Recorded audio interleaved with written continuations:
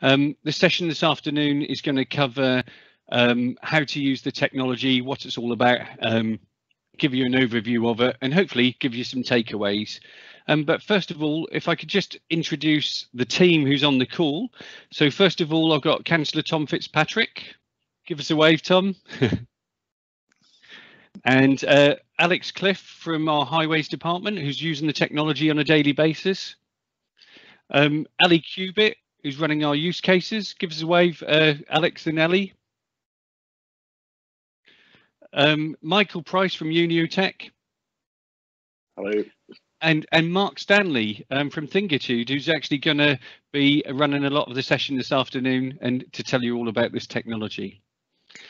So in terms of housekeeping, we will have plenty of opportunity for you to ask questions both in the chat and throughout the session. You can ask questions. We're going to try and keep it fairly informal. So if you've got a burning question on one of the subjects that we're talking about, feel free to put that in the chat and then we'll pick that up or ask you to ask the question.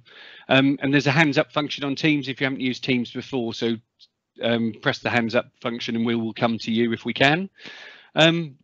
We will mute most people throughout the session, and we will, please be aware, we'll be recording the session, won't we, Ali? Excellent. So what's happening this afternoon? So let me just put the slides back up. So we're going to have a brief introduction from Councillor Tom Fitzpatrick. Then I'm going to tell you a little bit about the project, and then we're going to get straight on with it with Mark Stanley, who's going to talk you through the technology and give you a demonstration. And then hopefully at the end, we will get to the point where we can have an all question and answer session. So hopefully that ticks all the boxes for you, and I'll hand you over to Councillor Tom Fitzpatrick. Well, good afternoon, welcome everyone. And I know Kurt always says a brief introduction, so I'll live up to that hint. I'm Tom Fitzpatrick, Cabinet Member for Innovation, Transformation, Performance. A lot of that means we're doing internal work. We're focusing on changing attitudes and processes in the council to make jobs better, but also to deliver services efficiently. But also, it's not just an inward-looking thing for the county council. We're looking outward and doing what we can to help the wider business and residents of Norfolk. It seems October 2018, we sponsored the IoT conference in Norwich. And since then, we've gone on to work with Suffolk and build the Innovation Network, which is the biggest of its type in Britain. So we're very proud of that. Obviously, a lot of that work has been done by people like Kurt and his team in driving that forward. Huge amount of work when coronavirus hit as well. We were actually very much prepared at Norfolk. We had people able to work from home right from the word go. A lot of that went back to a lot of the contingency planning work that had been done in the past. And the last test we'd done was February of this year. So a lot of work done, but a lot of that was recognised by our peers, and we're very proud in September, and you see that Kurt and I are still very proud, but we were named Digital Council of the Year, and that's a real tribute to the work that's been done by the team and the ability to embrace change. So so welcome to everyone, but I'm very conscious that you're not here to hear me, you're here to hear Kurt and Mark Stanley, and without further ado, I'm going to hand over to Kurt, who's going to explain the background and then pass on to Mark for the technology and demonstrations. Kurt, over to you. Thank you. Thank you very much, Tom. So, just a bit of background for those who have maybe not joined the launch event or haven't seen this technology before. We're rolling out a network across Norfolk and Suffolk called the Norfolk and Suffolk Innovation Network. This is using long-range wide area network technology. So a bit like mobile phone technology, but you can't make calls with it. You can't browse the internet. But what you can do is have sensors that collect data and then send them to the internet so you can have a dashboard. So as per this diagram, a sensor, and Mark will go into more detail about this later, a sensor that maybe monitors the temperature or counts people, will collect some data, small packets of data, small sets of information, send it over the radio network to a gateway, and that gateway will send it to a dashboard. Now we're going to have 110 of these gateways in Norfolk. So far we've got 50 out there, and we've pretty much covered all of Norfolk. So we're now going round again and filling in some gaps. But that means you can have sensors on the highway, you can have them in your homes, or you can monitor things with them and then take action and make decisions. And that's why we're doing it. So we can then have businesses use the technology, maybe deliver services differently, maybe develop new services, or even start a business like Michael Price from Unitech, who's on the call today. The things the County Council is doing with it, it's always good to share what we're already using it for. So on the left hand side of the slide, I'm not going to go through every one, but as you can see, we had the story about the winter gritting, and we've been tracking staff and public at Gressenhall, all the way down to we've got Ben Burgess using it for crop monitoring in Norfolk. And these are real live things. They're not things we're intending to do. They're things that are already happening and working very successfully. Now, if you've got a business and you were thinking, actually, I want to offer this service, you could use this network to do those sort of things for free. You could deploy sensors, you can develop the dashboards, or you can do the bit in between. In the middle there's a load of things we're investigating at the moment. Now, we spend £1 million on social care in Norfolk every single day. So if anything we can do to bring down that bill using this technology is obviously a good thing. But the real social benefit from this would be if we can use this technology to help people live independently longer. So we're looking at that in adult social care, and we're also looking at things like flood and air quality and those things. So they're currently under investigation. And on the right hand side, we've got a load of other ideas that we're working on, and we're going to approach Norfolk businesses to help us with some of these ideas, maybe through a hack in the future. But that's all the background I wanted to give. I'm now going to hand you over to Mark Stanley, who I would say is an expert in this region, and he's going to talk us through and bring us up to speed on what the technology is and how to use it. So over to you, Mark. Thanks very much, Kurt.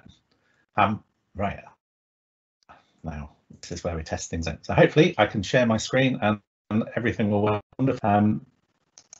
If it doesn't, do shout. So I'm hoping you can see my screen. Yes, we can. Thank you. And if I switch to the internet, you can see that as well. That's right. Yeah, brilliant. Okay, so thank you. In today's session, what I wanted to cover was a quick introduction to the Internet of Things, and specifically where LoRaWAN fits into the whole world of IoT, and what it's good for and what it's bad for as well, so that you can avoid spending a lot of time and money on something that LoRaWAN just doesn't suit. I'm going to talk briefly about the Things Network, which is the provider of the network that we use here in Norfolk, and then there'll be some time then for questions if anyone has any, and then I will go into a technical demonstration where we actually look at how a message from a sensor reaches its destination, and how you register applications and devices on the network, and how you into your application. Then I'm going to talk about how you might get started. So I've just got a couple of slides with some helpful places to go for information and some kit that you might want to buy yourself. And then, as Kurt said at the beginning, there'll be a question and answer session at the end. I think the idea is that you ask questions on the chat throughout this session, and then Ali will bring them to my attention as we go along. Do a very quick bit about Thingitude.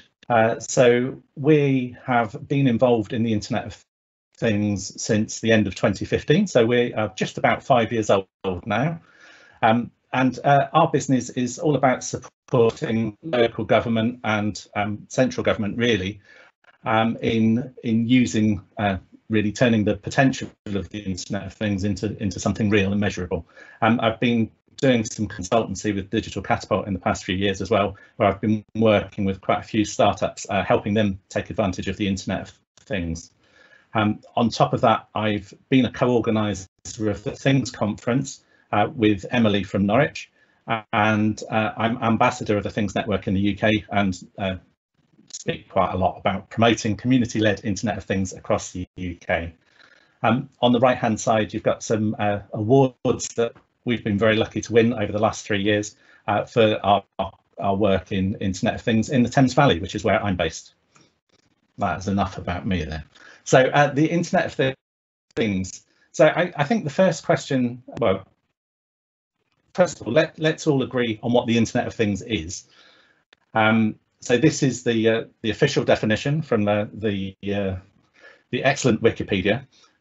So the Internet of Things, it's a network of physical devices, and that consists of devices that have software, they have sensors, or they're actuators, and they're connected. And it allows them to connect and exchange data over the internet. Each of the devices has to have a unique identity, so you know where the information came from, and they need to be able to operate within the existing internet infrastructure. So we're not building extra stuff. Why bother at all? So the reason people are excited about the Internet of Things and what it offers to business and to councils and to communities is that you can make better decisions with these systems. So you can get real-time information that wasn't previously available, and that allows you to predict when things are going to go wrong. And that means that then you can improve the service that you offer customers. And an example I like to use is on lift mains. It's not very glamorous, but it is a real problem.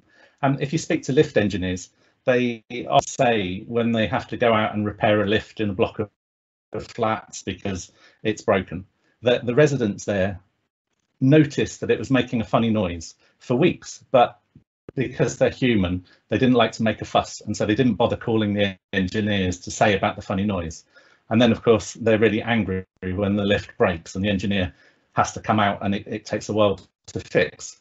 Well, if you had a sensor in there, it could listen to the funny noise and it wouldn't feel embarrassed. It would be happy to log a service desk call with the lift company. And then the lift company could come out and repair the lift before it actually breaks. And that way, all the residents are a lot happier and the landlords are a lot happier. And for the lift company, their reputation is better. You can monitor stuff 24 hours every day, every year. So in hospitals at the moment, nurses who we love are having to manually go and check the temperature of fridges, and they write the answer in a book. And they do that, I think it's 4 times. So human error is going to creep into that, and sometimes they might run wrong temperature down. But also they're only doing it 6 times a day, whereas you could have a temperature sensor in the fridge that sends an alert if the temperature went out of spec, and that would be covered all the time. It also frees up the nurses to do more valuable work. And the third reason, of course, is saving money. So that's a very important one. And that is often done by reducing running costs or avoiding manual inspections of things. To give you an example, a real life example, Network, they talk about if they can take advantage of the Internet of Things, these are the kind of savings that they can make across the rail network. And I think we all agree that if they could reduce downtime following failures, or if they could reduce the number of failures, then that would the train network work a lot better for everybody. I did say there were 4 reasons, and this one I think has come to life certainly during lockdown, that the need to look out for each other and really to try and improve the quality of life for people is a very strong reason and a driver behind a lot of the Internet of Things. So what you're looking at here is a project monitoring the well-being of older people so that they can live in their homes independently for longer. And another project which is about making the streets feel safer for women students when they walk home at night. And these things, they might not be the biggest things, but if you can make the whole or everybody who lives in a town feel better about it, then it makes that town a more attractive place to live, which obviously means in time it's better for the whole region. So what does an Internet of Things system look like? This device you see in front of you, this is one of the first prototypes I made. Believe it or not, it's to track hedgehogs. So the idea is the device, which is about, I suppose, it's about 4 centimeters long. It would stick. It obviously wouldn't live on this brown board, but it would stick on the back of a hedgehog and record their whereabouts in Regent's Park. That's what it was intended for. The Internet of Things needs a lot of component parts. So you have the things themselves, and then they communicate wirelessly via gateways or base stations. And this is the bit where Norfolk County Council is way ahead of the rest of the UK and has deployed, I think Kurt said, 50 gateways across Norfolk, which provides immense coverage and really makes it available to everyone who lives and works in that region, which is a fantastic advantage over a lot of the country. So the sensors can send messages to the gateway. The gateway then passes it forward into the internet, and then your applications live at the other end. So if we take the lift company example, which is the bottom one here, when a lift is making a funny noise, that broadcasts a message from the lift sensor. It reaches a gateway, 1 or 2 gateways, and that message is passed on to the network server and forwarded through to a maintenance application. A lift engineer would be dispatched. We're going to go through the different parts of this during this talk. So next up, I will do the sensor. I'm just going to let you read this a minute, and then I'm going to bring my screen back because I thought it might be nice to show you some sensors because there's quite a variety. So sensors are here to measure or detect something, whereas actuators actually do something. So if you imagine a greenhouse, you can have a sensor that is measuring the temperature, and if the temperature is too warm, then you would have an actuator that would open up a window and therefore bring the temperature down. All sensors and actuators need a power source. They need a unique identity so we know where they are, and they need a method of communication. Let me stop sharing. Brief. Mark, can I interject right there? Yeah. Because we've had a question from Alex Barrett. Alex says, how good is the coverage of Norfolk? What other security issues are hosting a LoRa hub? So I think you're going to talk about security later, aren't you? I will do. But it might be, I think Alex de Cubit has just put the TTM mapper into the channel text. But if I can quickly just show that, just so we can answer Alex Barrett's question. So sure. Hopefully we can do that. So hopefully you can see my screen now. So I've gone to ttmmapper.org. Any of you in the audience who wants to go there, just open your browser, go to ttmmapper.org, and then you can move around. And what you'll be able to see if you look at Norfolk is a view like this, and it's got blue clouds and numbers. So the clouds and where the numbers are where our gateways are. And on this particular view, if you see these purple lines, that's where sensors have been connecting to the gateways that are in Norfolk. So have a look at that. You can zoom in and out. So if I zoom in, as you can see, that shows you more detail. As you can see, we've got pretty good coverage all over Norfolk. So I just thought I'd show you that. So that's ttmmapper.org, and it's in the chat. Brilliant. Okay, right. I thought, yes, I would show some sensors. So just to give you an idea of the sort of size and shape and variety. This one I'm holding up now in front of the camera. This is a door or window sensor. So it has 2 parts to it. One bit goes on the door, one bit goes on the frame. And if the door opens or closes, it sends a message. So it's a useful thing for like a remote storage site. something like that, where you wanted to know if when somebody goes in and out of a place. This one was actually used in a COVID mask store at the beginning of lockdown, when people were 3D printing masks. We had a storage facility around here, and the people wanted to know a couple of things. They wanted to know who was going in there, because they need to make sure that it's a sterile conditions, and they needed to monitor the environment as well. So we had that one on the door, and then we had this monitoring the environmental conditions of the room it was in. The real value in that was the audit trail it built up over time to demonstrate that all the masks were being stored in a safe condition. This is a slightly more less safe device, quite a famous one in the Internet of Things world. It's an internet connected mousetrap, and that will actually send messages to an application to say when a mouse has been caught, or when a mouse has nicked the bait and got away with it.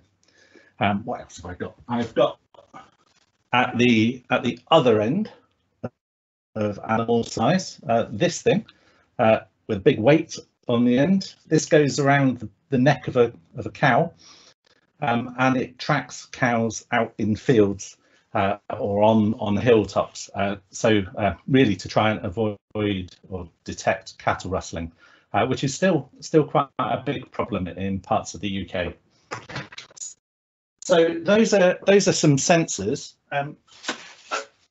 Here's a gateway. So this is a gateway, one example of a gateway. This is the antenna, and this typically would live on a pole on a rooftop somewhere. So there will be gateways like this, 50 odd gateways like this on rooftops around Norfolk. Right, I'll go back to my slides. Right, we've got a couple of questions just come in as well while Sure. we're doing that. Should we just take those ones? So Yeah, just going back to Alex Barrett's question as well. He had a second part to that, which was around what are the security issues of hosting a LoRaWAN hub or a LoRaWAN gateway. I don't know if you want to pick up that one first. If I can do that in a little while. Oh, sorry. Yeah. Okay. I will definitely address it during the talk. But I'd like to get to that later. If that's okay. Yeah, okay. There was a couple of other ones which sort of come in with the sensors that are there at the moment. Stuart had a question: are there footfall and vehicle accounting applications for town centres? I can easily answer that one. Yes, there are available already off the shelf. We can definitely put you in touch with some suppliers that provide them.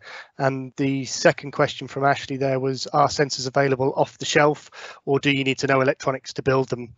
So, Mark, I don't know if you want to just make a point on that one.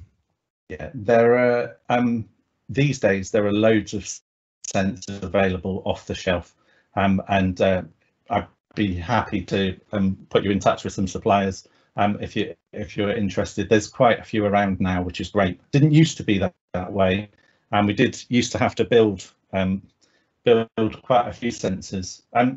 We still do to a certain extent. Oh, I don't think you can see me at the moment, but I'll show them in a bit.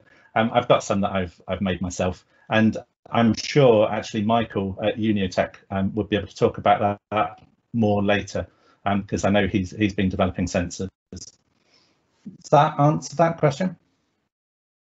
I think so. Thanks. Yeah, we can post some more information if needed later. Thanks, Mark. Thanks for the questions. Great. That's all right. Right. Okay. So we've talked about sensors and actuators. This is my awful diagram of how it actually works.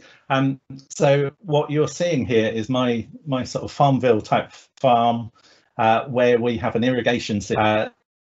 So the irrigation valve you see here in blue, that is an actuator because it turns the water on and off. And then we have a soil condition sensor that is looking at moisture and temperature of the soil, or maybe it's looking at the chemical composition of the soil. That is a sensor. A weather station obviously is a sensor. So the sensors they transmit messages out. They get received at a gateway somewhere nearby, and then that gateway forwards it onto the cloud, and then that can end up out on an application for a use, or in this case, more likely, the soil condition will be dry. The weather will say it's going to be dry all day. Application in the cloud makes a decision to turn on the irrigation valve and water the field. If the weather showed that there was impending rain coming, then you wouldn't do that. So that's a kind of easy to understand diagram of how the Internet of Things will work. But there are many different types of communication network that could be used. Wi-Fi, I suppose, is an obvious one, and around the home, that makes a lot of sense. But you also have mobile phone network, you have Bluetooth, and then you have a collection of technologies called low power wide area networks, and LoRaWAN fits into that category. What this diagram is meant to show is that there's some factors that would help you make a right decision about which network technology to use. The ones that we're going to concentrate on today are power, data, and the range of the network. But the other are all important factors too. This diagram, the idea is at the left-hand side going upwards is the amount of data that you're trying to send.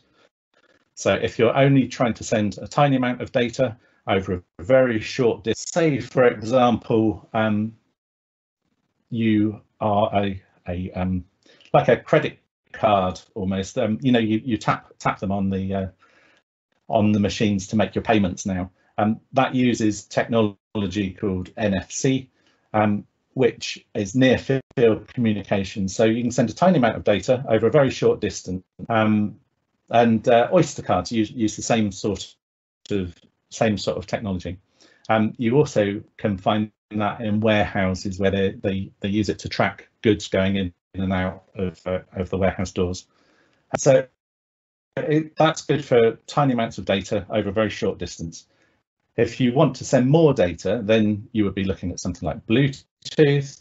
So if you think like your Bluetooth headphones, obviously they can take quite a lot of data because sound is quite a lot of data, but not over a tremendous distance. It's really, you know, from the phone in your back pocket to your head, or a few meters. It really doesn't travel very far.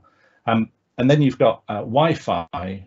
Now Wi-Fi, you can send enormous amounts of data, so you can stream Netflix, but you can do that in the spare bedroom. You might be able to do it at one end of the garden, but probably not down the far end of the garden. So again, the range of it is not very far. So if you want to stream Netflix and you want to be out and about, then you're going to need longer range technology, and this is where the 4G and at some point the 5G technology is going to revolutionize that.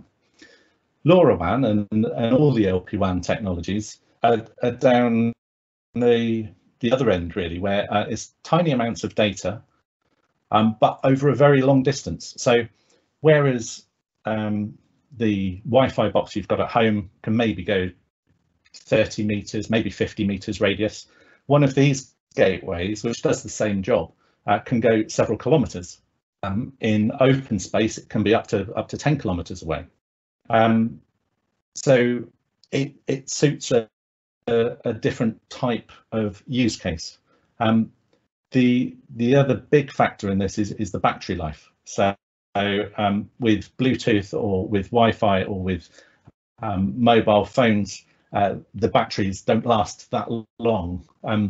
You can imagine a sensor like a parking sensor. Somebody asked a question about. So you can have a parking sensor embedded on. There's no way you would use a mobile phone network for that, because you'd be digging it up every night to recharge the battery. So LoRaWAN really lends itself to that, because the battery can last years. And the sensors that I've shown you today a testament to that. The environment sensor, the battery in there typically lasts about 18 months to 2 years. So it lends itself to those sort of use cases. So this is really just re-emphasizing that if you are looking a lot of data, then but not a lot of distance, you'd be looking at Wi-Fi. If you're looking at a lot of data but a lot of distance, then you're really talking about 4G. And if you're looking about not very much data but loads of distance, then so rural areas in particular, LoRaWAN suits, but it also works very well in built-up areas. So the key features of it, you've got long battery life, cost of ownership is relatively low. You're not paying Vodafone or EE every time you send a message, because there is no cost of transmitting the messages from the sensors.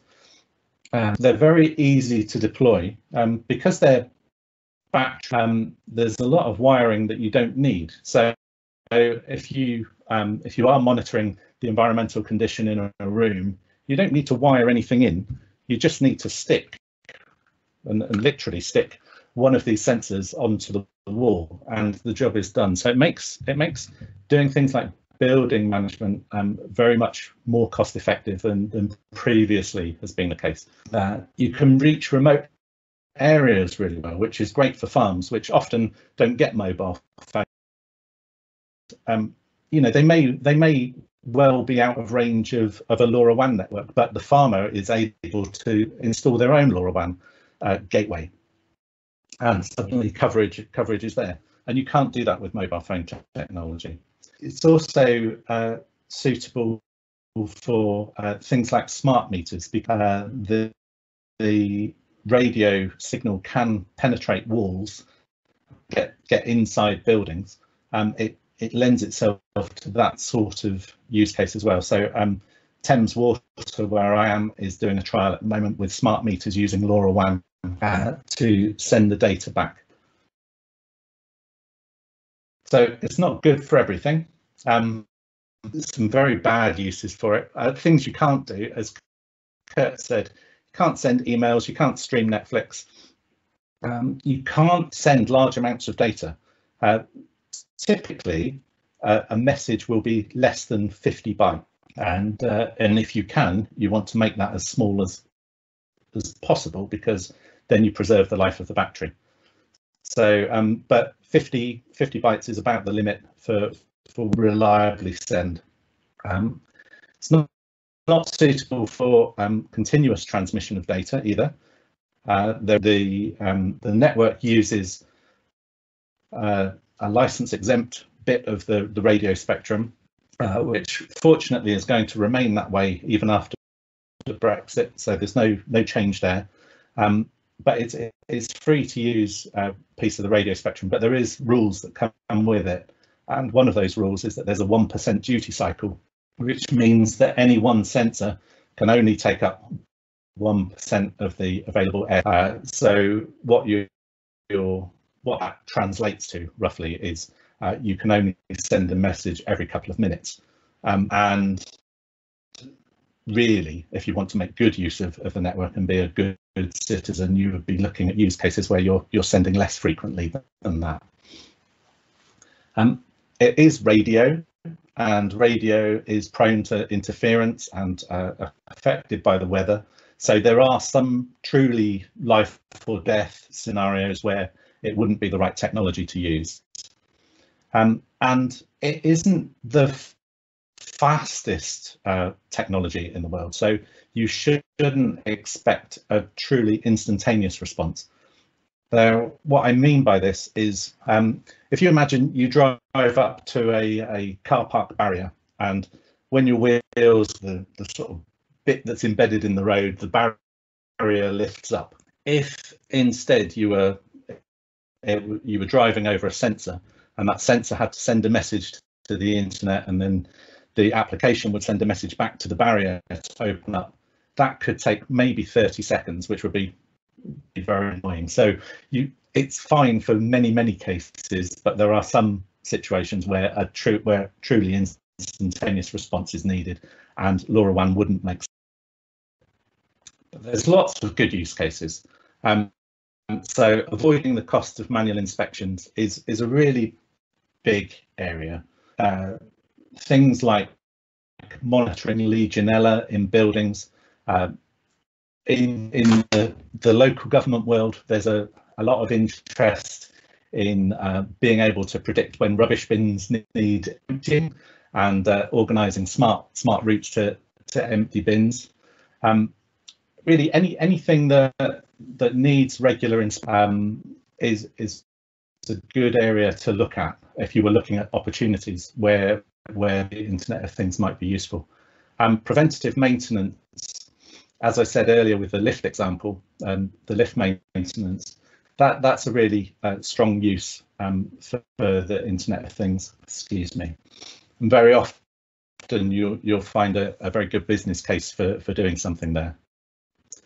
Security monitoring, whether this is looking for leaks in a boiler room or whether checking whether a door remains locked in a storage facility, they're all good uses. Also monitoring, just monitoring people movement. Tracking assets, whether that's a cow on a field or a shipping container, is a good use of LoRaWAN. Happens quite a lot. And but general measuring of conditions, so things like air quality in towns. Croydon was doing an awful lot of construction work and was concerned about the sort of detriment of air quality that the construction work might cause. So they put air quality sensors up across the city to help them monitor that and to help them try and promote good practice to the construction firms. We talked about, one of the questions was about counting people. So footfall is a good use, counting vehicles and looking for things like potholes and monitoring power usage as well. In remote areas, say a farm or something like that, you'd want to know if power suddenly started being used at unexpected times of the night. And remote control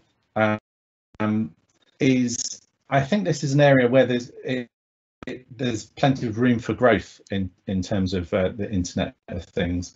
At the moment, a lot of the focus is on measuring stuff, not so much on doing things. And I think that's going to be an area for growth over the next couple of years.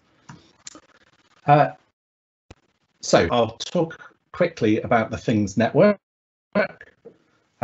Things Network is a global movement. It started 5 and a bit years ago in Amsterdam, summer of 2015, with these two guys. So you've got Johan and Winker, and they learned about LoRaWAN and decided that they knew enough geeks in Amsterdam that they could probably set up a network that would cover the city.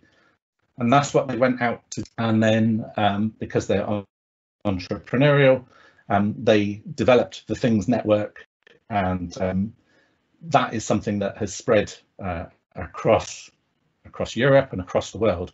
And going the wrong direction. And now it's so 5 years on, it's in 150 countries. There's 16,000 gateways deployed around the world and over 125,000 contributors. It's free to use, and the community is very helpful and supportive. And if it's something that you decide to get involved in, I think you'll find it rewarding too.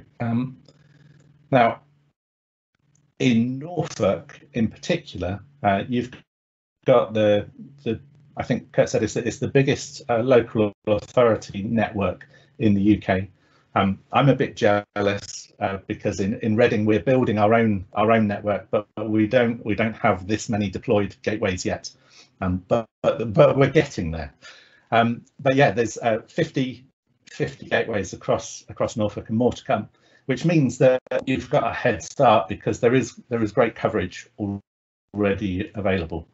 So some good uses for you in rural areas: remote facility and equipment monitoring. So keeping an eye on quad bikes in the middle of the night, maintenance work, trying to reduce fly tipping, and general security type things are good uses. I don't know what everyone's business is on this call, but there's good examples here of a variety of sorts.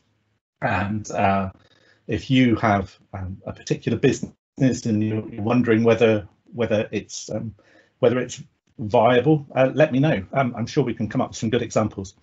One of the very popular ones that people talk about with Internet of Things is flood monitoring. So there's a group based in Oxford who built some devices. They don't quite look like this, but well, I can't show you.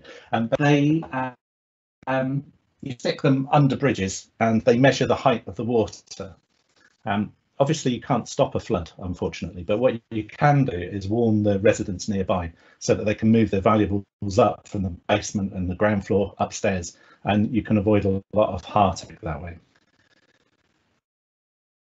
Okay, I don't know if there are any questions about what LoRaWAN is good for, Ali? No, I don't think we've had any further questions, so I am happy to crack on. Okay. Well, I hope everyone's ready because we're going to get a bit more technical now. So we'll actually start looking at how it actually works. So now somebody asked about security. The messages that get sent from the sensors to the application are encrypted end to end. So the security of the messages is controlled from the sensor right the way through. It's 128-bit AES encryption, which is a decent amount of encryption. I don't think it would stop a dedicated team of Russian or Chinese hackers to break into it, but for most people's uses, I think it's a strong enough encryption. What else to say? The sensors, I think one of the things we hear a lot in the news about people hacking into video, Wi-Fi connected video cameras and your doorbells and Wi-Fi connected kettles, all kinds of things. With the sensors and actuators that we're talking about here, they're not connected in the same way to the internet. They don't have an IP address. So somebody could get in and hack them like that. They would need to physically access that sensor in order to be able to hack into it. They need to physically get to it.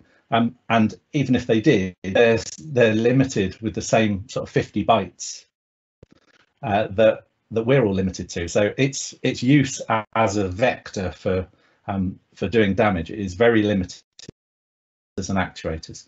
The gateways themselves, obviously, they are connected to the internet, and so we need to make sure that they are secured. Typically, your gateway runs some version of Linux. Typically, when you buy them, they come with a username and password, and some of those are standard usernames and passwords, so they do need to be changed to something more secure. And if you are connecting those to your, then often what businesses will do is actually segment off a bit of their own network, so that it doesn't actually really come into the corporate network as such. It just goes straight out into the internet. I can talk more about that if people. The practice of securing gateways is quite proven now. Obviously, if you use 4G like mobile phone backhaul, then that's pretty secure anyway. So you don't have the same kind of worries there. All you really need to provide to a gateway in that case is just a power supply. Mark, just at that point, I'm just going to, Alex, does that answer your question? I know you sort of come back to that security one around the gateway on your own network. Does that answer what you were trying to ask?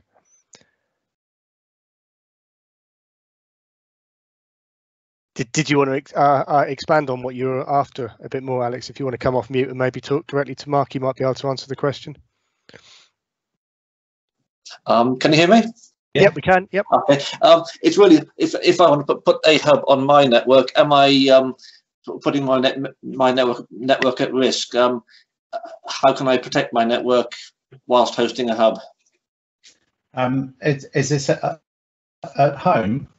In an office. In an office. So there's the way anyone can into your gateway is via the internet. That's the only way in. They can't get by pretending to be a sensor and hacking into your gateway. They would have to be on your network and log into your gateway. So it doesn't add risk in that way. Okay. I'm not sure if I've explained that well. There isn't. Yeah. The ways to if the gateway was on your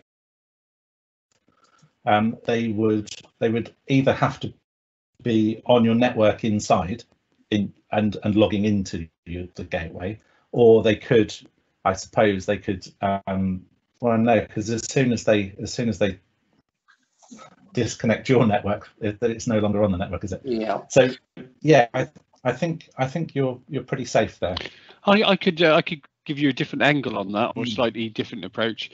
So for Norfolk County Council, what we've done, obviously we've got a corporate network, a network that covers all 400 sites odd, and what we've said to Capita, who provide that network to us, could you set up a separate VLAN, if you know what those are? So basically all of the gateways are on a separate virtual network, and all to is the gateways and the internet, so they can't touch our corporate traffic. We just did that as an extra security precaution, although what Mark says is true. You'd have to get to the gateway, you'd have to be on the network, so you'd have already hacked in if you were going to hack in.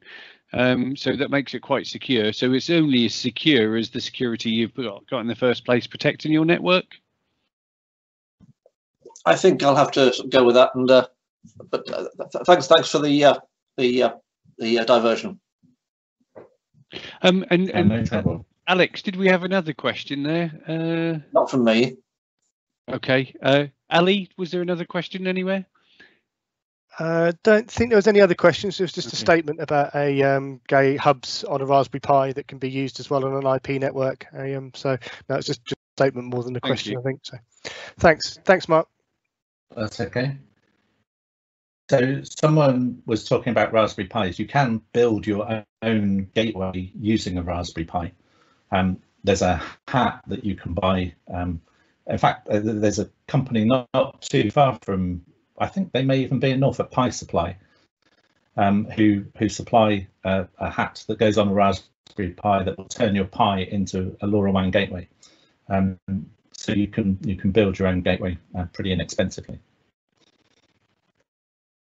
So how does the device send data to the network? So if you imagine there's thousands of devices out there, so they broadcast any gateways in range, any LoRaWAN gateways will attempt to forward that message onto their network server. But not all gateways use the Things network. There are other LoRaWAN networks available. And there are private instances of LoRaWAN networks. So how do you ensure that the message you send only goes to the right network server and doesn't, inadvertently go to a competitor or someone of concern? So sorry, this is my metaphor. I apologize if it's oversimplistic, but I hope it makes sense. If you think about sending a letter, if you don't put a stamp on your letter, Royal Mail doesn't deliver it. It just, doesn't even get on the network. And there is a key in the sensor called a network session key, which gives that sensor permission to send messages on the. You need to obviously be able to say where you're sending it to.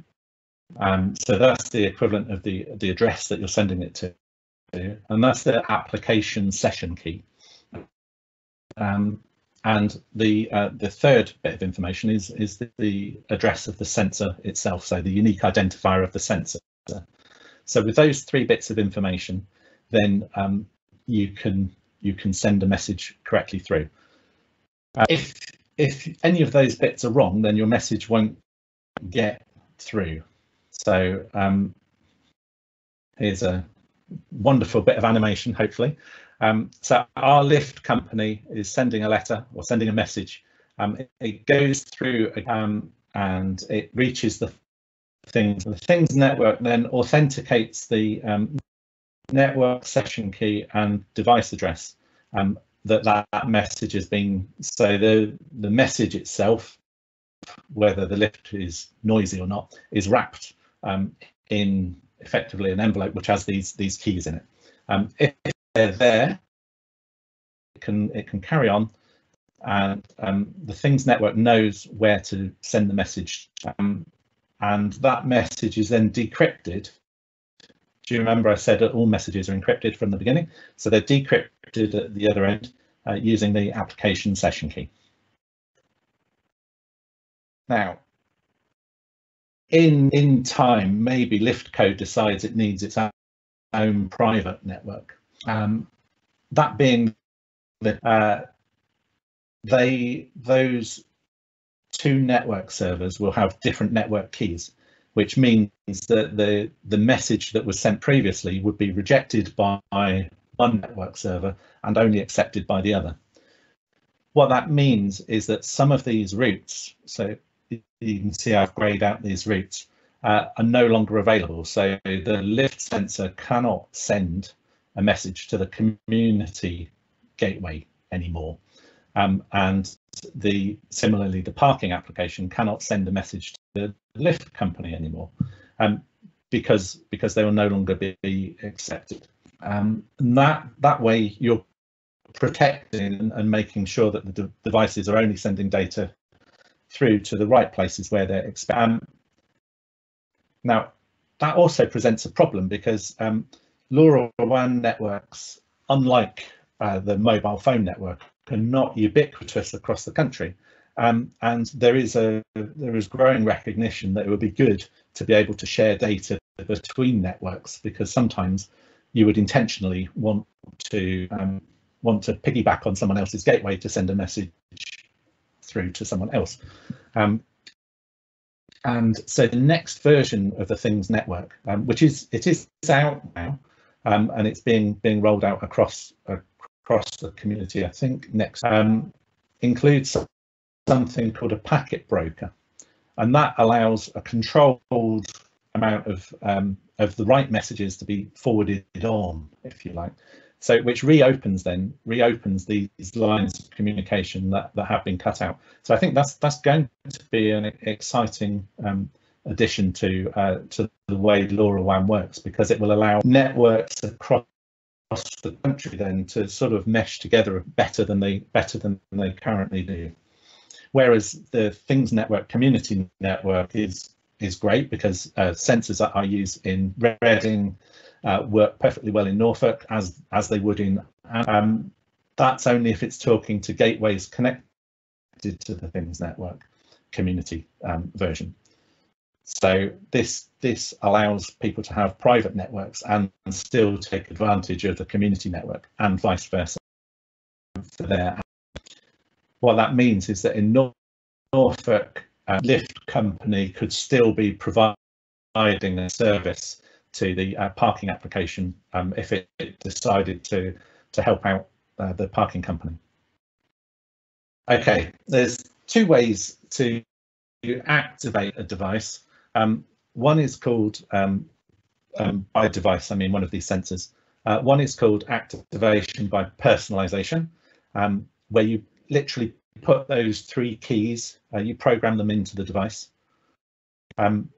That's easy to do, but it isn't practical for mass production, because it means you've got to put a unique set of keys into every single device. So if you were doing, I don't know, even if you're doing 100 parking spaces, that could become tiresome. But if you were doing 1,000 homes, that would become really quite unbearable. So the more preferred way is using something called over-the-air activation. And in this case, you configure a different set of keys into the device. And the idea is that what happens then is when you turn the device on, it registers with the Things network and it negotiates with it to get the network session key, the application session key, and the device address, the three things that it needs to send a message. And I'll demonstrate this rather than just talk about it here, because it isn't as complex as it sounds. So what I'll do now is switch over shortly, and actually showing you how to connect to the Things network and to see data coming out in an application. If anyone wants to sort of go along with this, what I'm doing is you would need a user account on the Things network, which is free. So you would just go to that link and create yourself a user account. And then for the purposes of this demonstration, I'm using a free-to-use dashboard called Everything, which, well, hopefully you'll see why I use it, because it works by magic. And the other thing I'm doing is using a sensor called an L6 sensor to configure that. You do it through an app on your phone. So I will show, or you will see me doing that. But really, you would need the Things network account and an Everything account if you wanted to copy what I'm doing here. When you go to the Things network console, it's split into gateways that you own or manage and applications that you own or manage. And then in each application, you have got sensors registered to that application. So I will show you that now. Right. So we are in the Things network. Actually, I mean, just to show you, I've got two tabs up on my screen. So I've got the Things network console here, and then I have this is the Smart Berkshire console, which is a private instance of a Things network. It looks exactly the same, works exactly the same. So anything that you do here is something that you can easily translate across. So we're going to add a new application. We have to give it a name. So let's give it a name like NCC-5.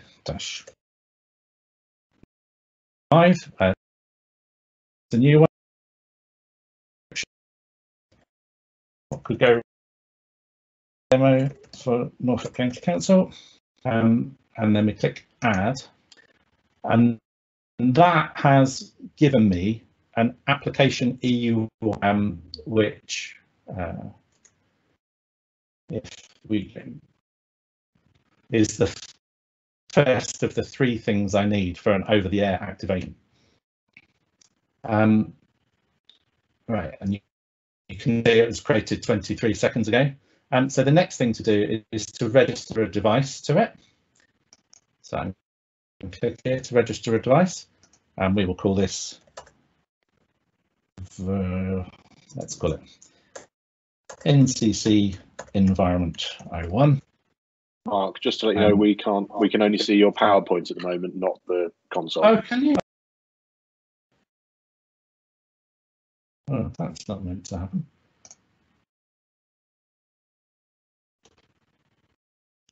Can you see my console now? I can see PowerPoint, but not presenting. Oh, right. What am I doing wrong? You've got two monitors, and this on the other monitor, maybe. No, I'm not that advanced. Hold on. Right. Let's see. Can you see the console now? Yeah, that's the console now. Yeah. Brilliant. Okay, so right then, what I would do is just delete. And can you zoom in a bit? Yeah. Thank you.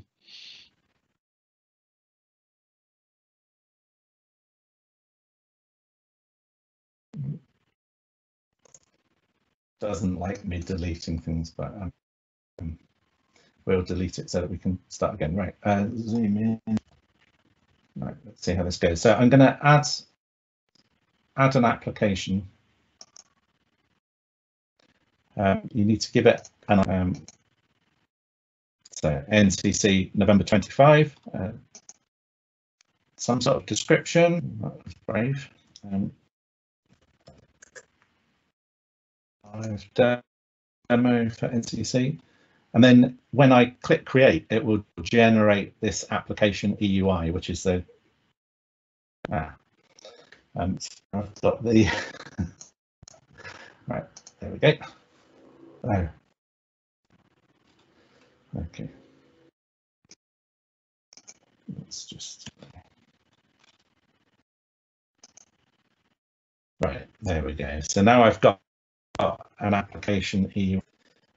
That key we'll need to put into the device. That's one of the 3 keys that we need. So next up, I've got no devices registered at the moment, so I'm going to register a device. And I'm going to call it NCC. You can call these whatever you want. This is a sort of, it needs to be unique, but only unique within this application. And then you need to enter the device EUI. Now, on the back of the sensor that I've got, my CUI, which I will type and hopefully make no mistakes.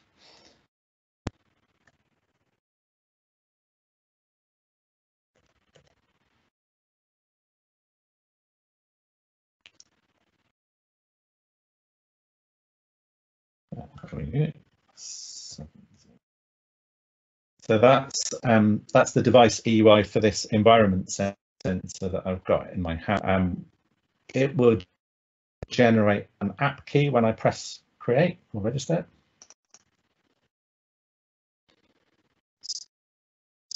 There we go. I've got 3 sets of keys now, which hopefully you can see. And just stop sharing my screen so that you can see me, because I need to get those keys into here. And to do that, I need to use my phone. So because this sensor comes with an application on your phone to configure it. So sorry. There we go. You might have heard it bleep, and it says update the data set. Doesn't, I mean, you have to trust me on this, so it's not something I can share. What I can do, in fact, what I did do,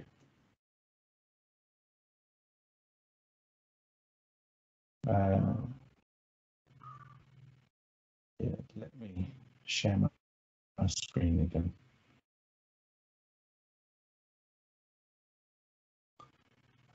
So I know this isn't in presentation mode at the moment, but hopefully you can see on the right hand side here, you can see the LSYS application. This is what's on my phone at the moment. So what I need to do is type in the right keys, which is a bit fiddly, but I'm used to it. So here we go. So it already knows the device EUI because it comes with that. So I need to add the app EUI.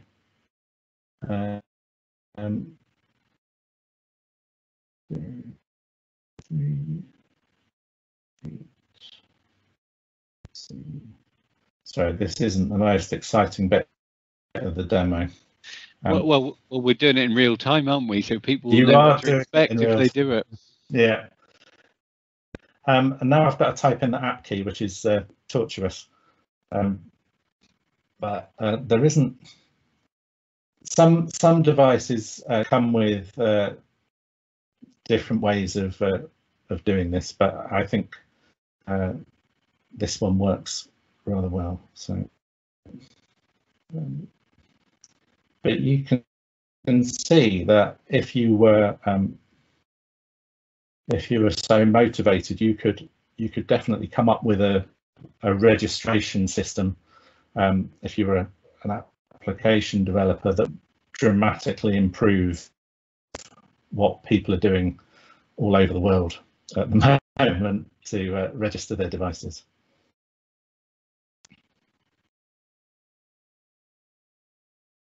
Right, hopefully I've typed in that 30 now I have to write it back to the device.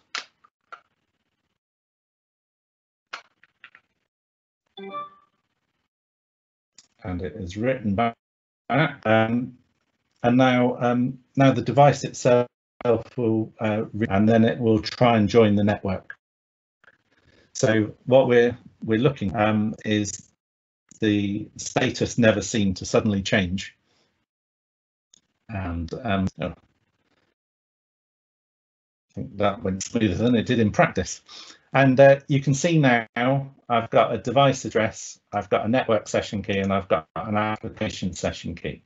And the device was last seen 10 seconds ago. So this, well, you can see what I clicked on. Sorry, I clicked on data on the console, which allows me to see the data that actually gets sent from the device. And hopefully I remembered to change the device to send every 60 seconds rather than every 10 minutes. But you can see that the payload isn't making a whole amount of sense here. Not to us humans. So what we need to do is edit the data, create a payload decoder that will turn this message into something that we can use as human beings.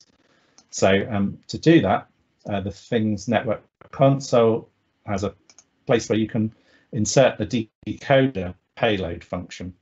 It gives you some example code here. Now, in this case, we're not going to use this because Elsys provides its own code, which luckily we don't have to type in.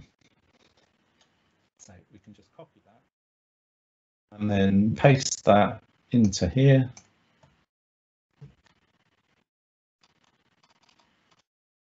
And save that. And then if we go back to the just data, a tip at that point, Mark. I realised when I was doing this for the first time, once you follow instructions, it's fairly straightforward. But I forgot to press save when you did the payload change. So the bit you just done about just save that, it's easy to miss that step. So I just thought I'd highlight that for people. Yes, it is. What you can see now, though, is that rather than just have these rather obscure numbers, it's translated it into something meaningful. So you can see that it's quite roomy, and the VDD is the amount of battery power used, humidity, obviously light levels, and motion. So this particular sensor is able to count people movement, although I think I've got that turned off at the moment. So suddenly we've got data that's actually, useful and meaningful at a human level rather than just hexadecimal code. And you can see now I've got it sending every which just so we're all clear, that's practice. It should be sending, really maybe every 20 minutes or so. But for demonstration purposes, it's a lot more convenient if I can send it every minute. Right. So we have been through configuring the Elsys device. We've added the payload format. The next thing we're going to do is create an entry in the everything dashboard so that we can start actually seeing the data in an even more meaningful way. And this is this everything rep application bit of our setup. So we've got a sensor. It's transmitting messages. Sorry, that's my cat has just come in and trashed stuff. We've got a sensor. It's transmitting messages to a gateway. So we've got the Things network here in Reading. It's transmitting them to a gateway. That gateway has forwarded it onto the Things network. We've seen the data appearing on the internet. Now what we're going to do is add it to an application. Everything is the application I'm using. As with all these things, their own sort of language, if you like, about what you need. We need to create a project and on everything, and then within the project we create an application, and that's what we integrate into the thing network, and I'll show you how that's done. So let's give it.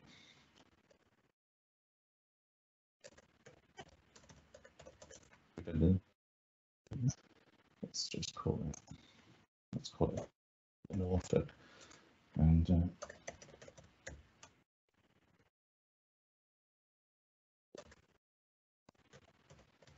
give it a name. Create a project, and then we need to create an application. So add a new application.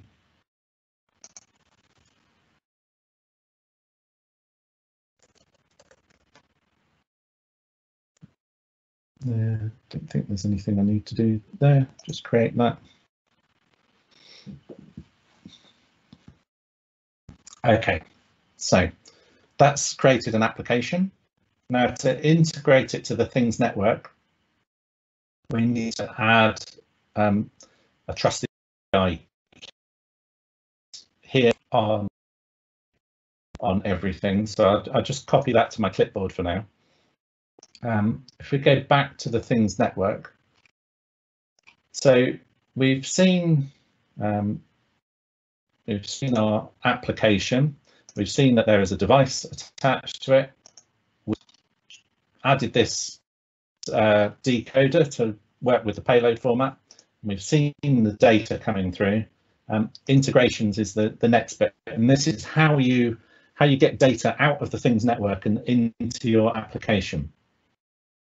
So we're going to add integration, and you'll see there is a range of things that are different applications that exist. Here's everything.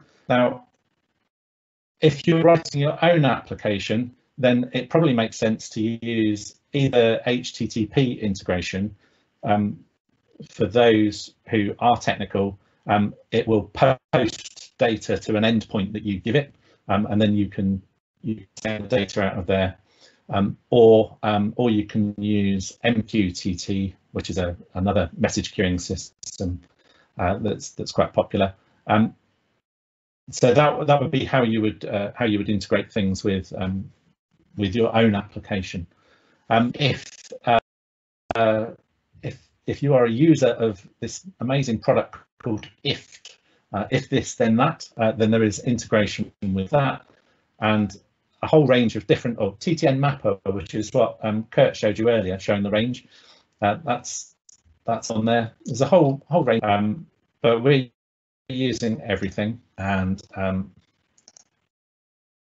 we will say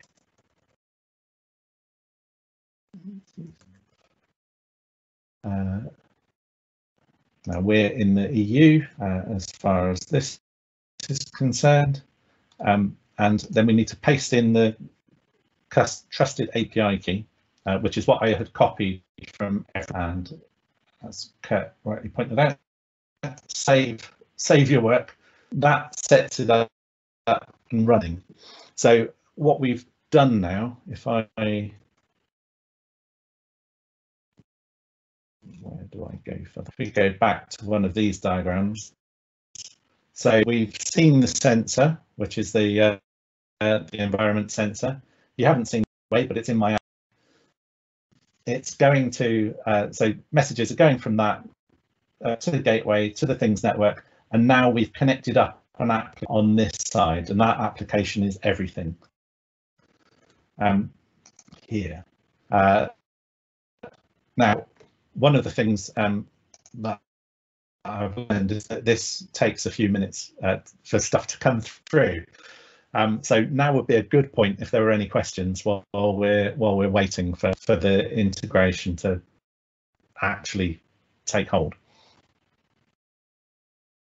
Thanks, Mark. We haven't got any questions that are waiting. Has anybody got anything that they would like to ask right now? I'd probably comment that that you may be using everything with an E missing, but I noticed I kept thinking I spelt wrong. Yeah, and an I. Yeah, but that's just one option. There are many options out there that you can use to present your data or make decisions with it. Yeah. I think there's many free options out there as well, aren't there, Mark? There are. I mean, I use this one because it is free. I can see if I can show you. Wasn't planning on this, but this is because I wasn't planning on this. Because personally, I've set up sensors that then do the connection to Things network and then used if then this that as you described, yeah, and then pulled that data into Adafruit dashboards, because that's an easy way of just chucking something together to prototype it. Right, and that seemed to work quite well. Yeah. Oh, that's nice. This is an app in Reading which shows people movement on various streets. So I can. Oh, so Mark Stanley's monitoring people. It's been quite amazing. It's part of the student safety thing, and the idea is that you can show students. Some women like to walk home on empty streets, sort of look on the edge and get home as quickly as they can, and some women want to walk home on busy streets. Absolutely no women want to walk home on a street where there's one other person on it. And so we've got sensors covering 100 streets around Reading, and the idea is that it will help them plot a route home that works for them. And we've got other sensors on there as well, but obviously lockdown has happened, which has rather curtailed the social life of all our students. But what we have built up over this year is an amazing data set of how people movement has changed in the town, and you can see when lockdown happened, everybody just opened up. You can see over time the change in people flow. Great, we've got a couple of questions there now, Mark, that people have been prompted. So Vicky, can you link a device to more than one IoT account? Yes. It's good, nice, easy, straightforward answer. Yeah, you can. There's there's no reason why you can't have it going to. Oh, sorry. Let me answer that properly. What you can do in the is you can, in settings, is you can add a collaborator. So at the moment it's but I could add, if any of you know your usernames, I could add you now, and you would see the data coming through on this device. So yeah, you can add other collaborators to your.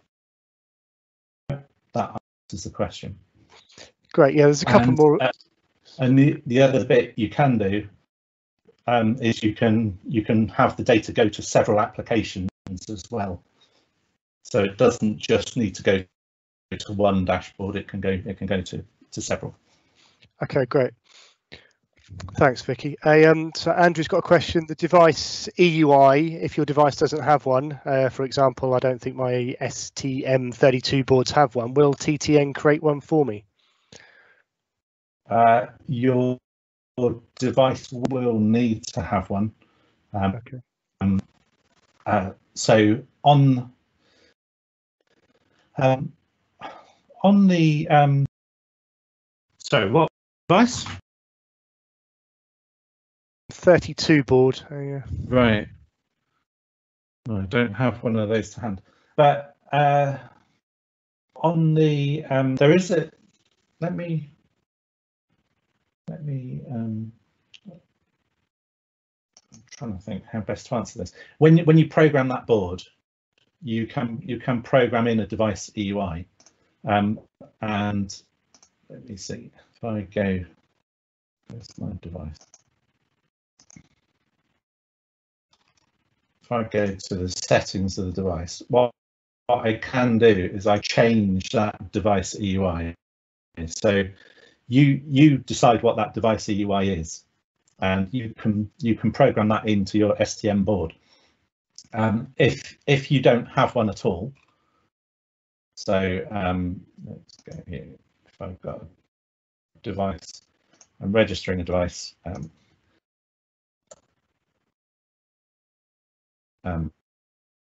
You can click that, and it will automatically generate one for you. Do you see? Can you see my screen? Is that we've just got your face at the moment? If you were trying to show something, Mark. Oh, right. Hold on. let me come. So I think what you're saying is you can make one up and assign it if you needed to. Is that? Yeah. Yeah. So I've done it here. So I'm creating a second device, and if I don't know the device EUI or there isn't one, I can just click this box and it will automatically generate. So when I register this device, then the Things network has given me a device EUI, and then I just need to program that into the STM32 then, which I'm assuming the person asking the question is comfortable with doing that. Yeah, thanks. That's great. There was a couple more questions before we crack on as well. So, yeah. Philip, you've got a question. Did you want to ask Mark that directly yourself? If you come off mute.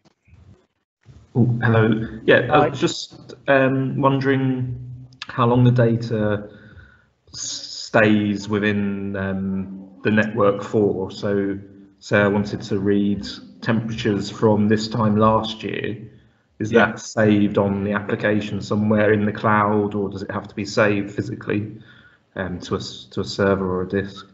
That's a really good question, Philip. The Things network is positioning itself really as a conduit for your data, and not as a storage point for it.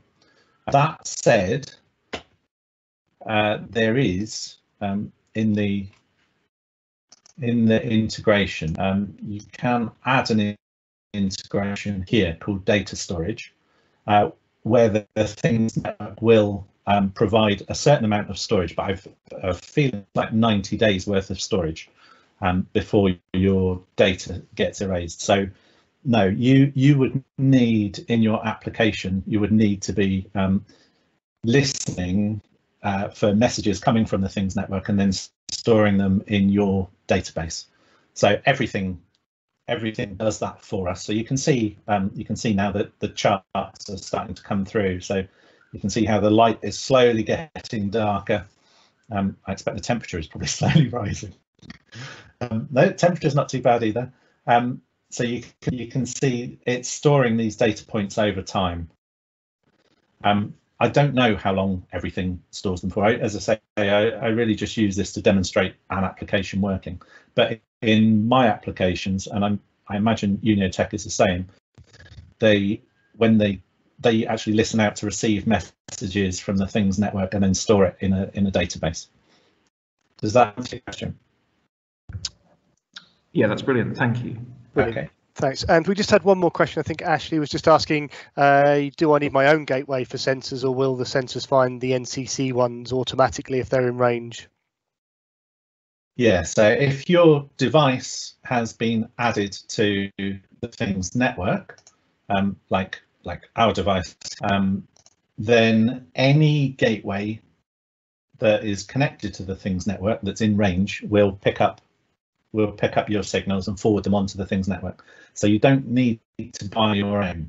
That said, if you really want to understand more about how the Things network works and you're quite geeky, then buying your own is not an expensive thing to do, or indeed building your own is not an expensive thing to do, and it does give you a bit of extra insight into the whole setup. But there is no need to do that, particularly in Norfolk, where your coverage is so good. Brilliant, thanks. I think that's it for questions now. I think we've got half an hour of this session left, Mark, so I'll let you continue. Great, okay.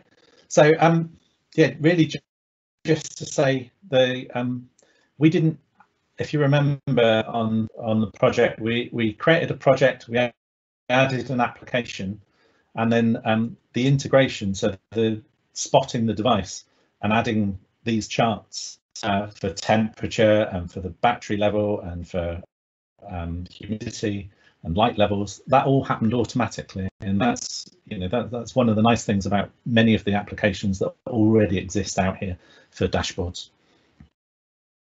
If I go back now to the presentation, how's that going to work? Right, are we back on presentation? Yep, back on your presentation now, Mark. Right. So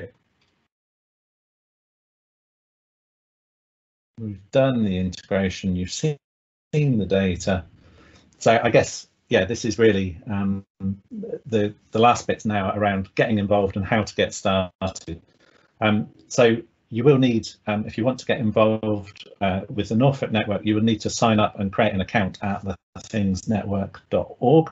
It's completely free to do so. And on there, you'll find loads of information, loads of tutorials.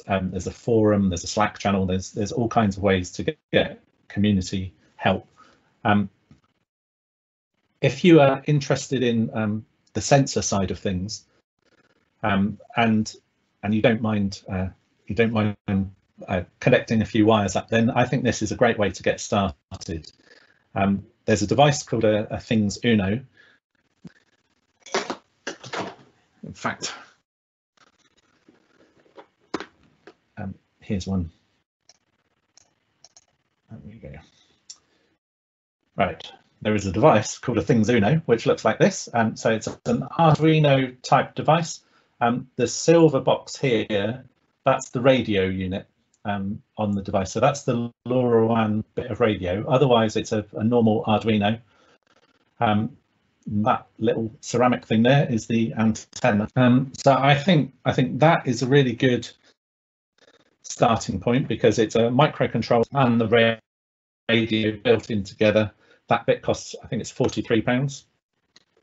And then one of these Grove sensor kits has got about a dozen bits of different types of sensors and actuators in it, and here's a slightly more dangly version, but everything just plugs together. So you don't need to solder or anything like that. You just plug different sensors in, and then you can start experimenting with sensors and sending data to the Things network. As I say, that is all. That's what I would suggest for starting. If you do want to buy yourself a gateway, this is the cheapest one available, which is the Things Indoor Gateway at £78. So this would be some good stuff to put on your Christmas list.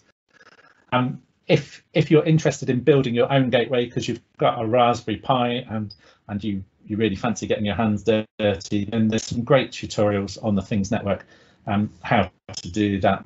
I can send anyone links to that if they can't find it. Now, obviously, I would love to work with you, and I'm sure Uniotech would love to work with you as well. But there is an enormous amount of free help and support out there. So, as I say, the Things Network website and forum is probably the central place to go and familiarise yourself with everything. And you can join or start a local Things Network community. So in Norfolk, if you talk to Michael from Uniotech, I think it's based in Norfolk, in Norwich rather, at Hackspace. There's another group out near Lowestoft, and then Suffolk has two communities as well. But there's no reason why you couldn't join one of those or start your own, and that gives you a presence on the Things Network website, where you can actually start telling people what you're doing and engage with the whole. Okay, I think that's about it from me. So I'm happy to take any questions. I'm really open the floor up to everyone else to join in as well. Thank you, Mark. That's a very difficult thing, trying to do a live demo over a virtual conference with this sort of technology. So well done, you. You managed to do it. Okay. Yeah. So we're open the floor to questions. If I ask the Norfolk team just to make sure the cameras are on so you can see who you're talking to. But I've got one burning question I'm dying to ask. How did you get the sensors to stick to the hedgehogs? The real answer is Araldite. Araldite. Yeah, it's not as nice as it sounds. They trim the spines on the back of the hedgehog to make a kind of flat surface, and then they Araldite the sensor to it, and then over a couple of weeks, the spines just naturally drop out and get replaced, and the sensor falls off. But there was real concern about the weight of the device. I think it had to be 25 grams or less to avoid actually stressing the animals themselves. Right. Yeah, that's quite interesting. So they monitor the hedgehogs with those sensors. Is that still live now? It's not. Unfortunately, the project never did go live because HS2 came along, and the bit of Regent's Park we were going to be trialling this in got turned into a car park for giant diggers. Oh, right. And so the hedgehogs moved on. But the device it now lives on an internet connected tricycle that provides tourist information for Reading. But that's an important point. You've developed a sensor to do one thing that collects data, and then you've repurposed it, which I think is one of the things that that we found. You know, we've developed GPS sensors for one thing, which was to track vehicles, and now we're using them in a museum in Norfolk. Oh, so yeah. now I'm wondering if anybody in the audience got any particular questions, because we've got Michael Price from Uniotech on, who obviously runs a business around this. Mark obviously does the same. We get Alex Cliff from Highways, who's using it live for Norfolk stuff. So if you got any questions for those guys, now's the time to ask them.